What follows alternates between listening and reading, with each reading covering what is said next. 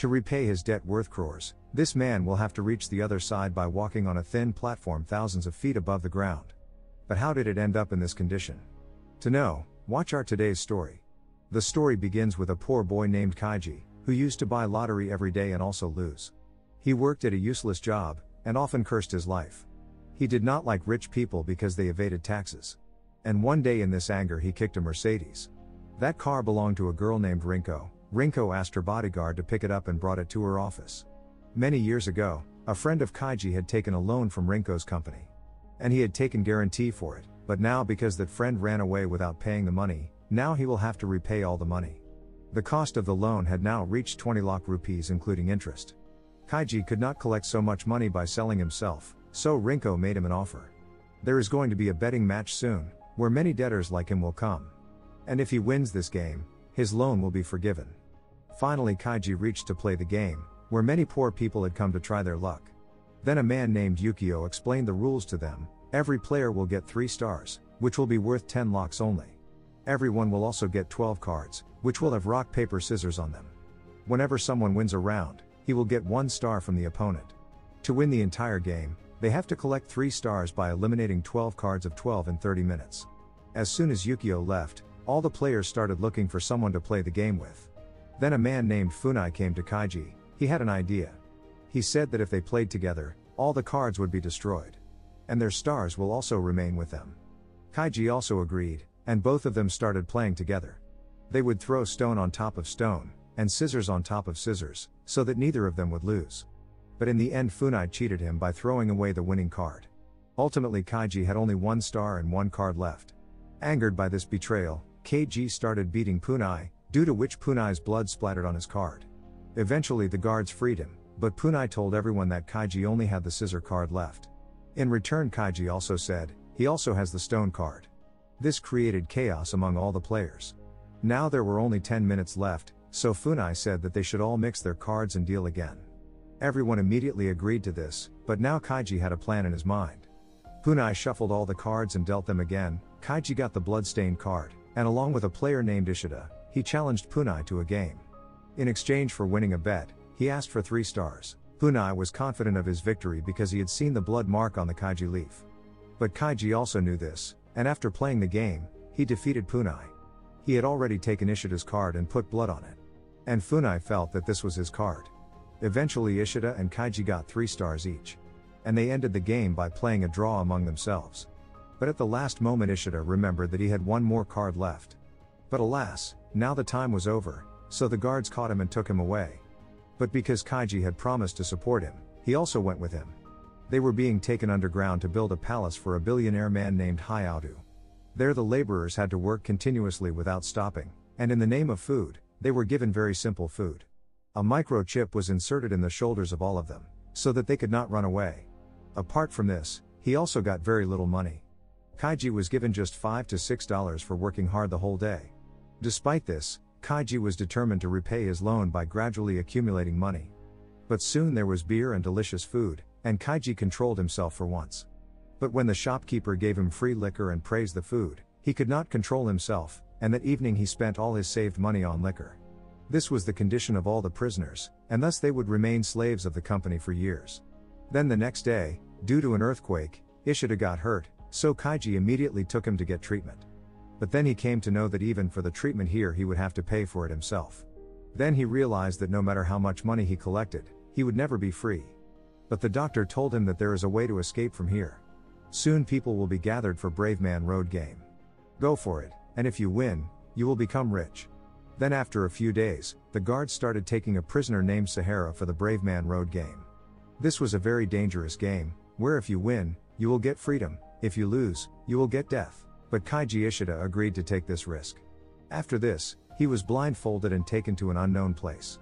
When they opened their eyes, they were on the roof of a building, and Yukio once again explained the rules to them. Each player received a ticket worth 10 million yuan, and to get this amount, they would have to cross Braveman Road to the roof of the building in front. This road was made of 2 thin wires in the air, through which thousands of watts of electricity were flowing.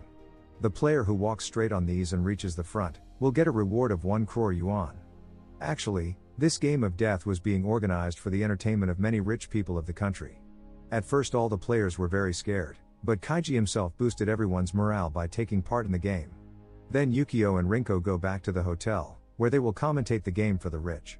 On the other hand, Kaiji drew a line between everyone's shoes, so that it would be easier for them to balance. Soon all the players started moving on the wires, and Kaiji was about to slip and fall, but caught himself on the spot.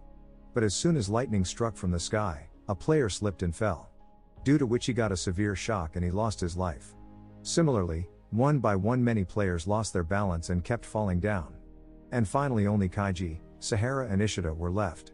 Rich people were celebrating the fall of every player as if a football player had become a coal. Seeing this, Rinko got very angry, whereas Ishida lost courage due to the heavy rain.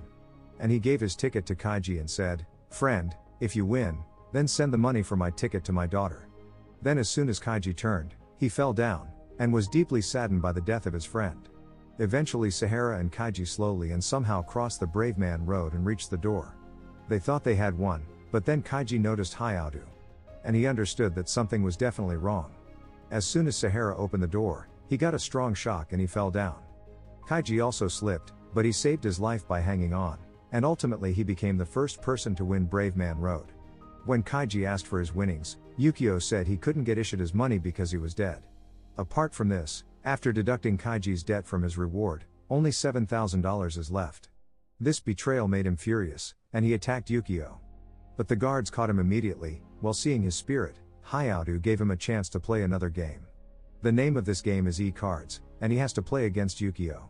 In this game, both the players will have 5 cards, out of which 4 cards will be common people, 1 will have king and 1 will have slave. The player with the rook first will place his card face down, and the player with the king card will make his move. If the common man's card falls on a common man, the game will be a draw. A common man can defeat a slave, and a slave can defeat a king. There will be 3 games in this game. Kaiji chose the slave cards when he got the chance, even though he knew very well that he would have to lay down the cards first, and Yukio might be affected by his expressions. Finally the game started. All his friends and prisoners were watching this game on underground TV.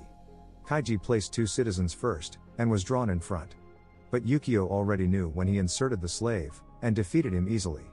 But Hayao wanted to watch more games, so he loaned Kaiji some money so he could play again. This time Kaiji noticed that Yukio was neither looking at him nor at his cards. Kaiji first tried to throw the slave, but this time also Yukio defeated him. He was unable to understand how Yukio managed to trick him every time. As the guards began to take Kaiji away, he noticed that Yukio was wearing a watch. Eventually he realized that, with the help of the chip inserted into Kaiji's body, Yukio could see his heartbeat on his watch. Whenever Kaiji threw the slave, his heartbeat would increase. Well, now I will have to spend my entire life in slavery. But then when Kaiji thought carefully about all the troubles he had faced so far, a plan came to his mind. First he went to the bathroom and told Rinko his plan and asked for a loan of 5 crore yuan. So that he can play once again. Rinko finally agrees, and Hayao is quite shocked to see Kaiji back. Kaiji knew that if his body felt pain, his heart would continue to beat. So he arranged it like this. Then Kaiji picked up 3 cards on the table and hid them in his lap. But then he looked away from Yukio and replaced a card. Similarly, 2 cards lying on the table got blood. The game started and now Yukio's condition was getting worse. In the first round, both of them threw the common man card, and the game was drawn. Next time Kaiji kept the leaf which had blood on it. Yukio remembered that before the blood was drawn, there were cards of slaves and common people on the table. That's why Yukio also threw the common man's card. Kaiji also threw the same card, so the game was drawn again. Now Yukio was sure that the second bloody card was a slave. Finally, Kaiji placed the bloody card again, and Yukio was about to defeat him by throwing the common man's card at him. That he realized that Kaiji is not that stupid after all. Because in the first game too, he had blood on a new leaf. Yukio remembered that Kaiji had changed a card in the beginning. So this means that this time he has not thrown the card of a slave but of a common man. Yukio threw the king with full confidence, but Kaiji had actually kept the slave, so he won. Kaiji said that he never changed the cards, he just pretended to change them. Now Yukio was defeated, and Hayao sent him underground to work as a laborer. The next day, Kaiji and Rinko celebrate and divide the prize money. But suddenly Kaiji became unconscious. Actually Rinko had mixed his liquor. When the poor man opened his eyes, Rinko had run away with the money. He had written in a letter that he had given a loan to Kaiji for the game by charging interest on every minute. And now, after deducting all the money, Kaiji is left with only $4,000. Kaiji is devastated again after being cheated on again, leaving Rinko to pursue her YouTube job. A few days later, Ishida's daughter received $4,000 and her father's ticket in an unknown letter. Found. Now Kaiji may not have anything, but for him his freedom was everything. And this movie ends here.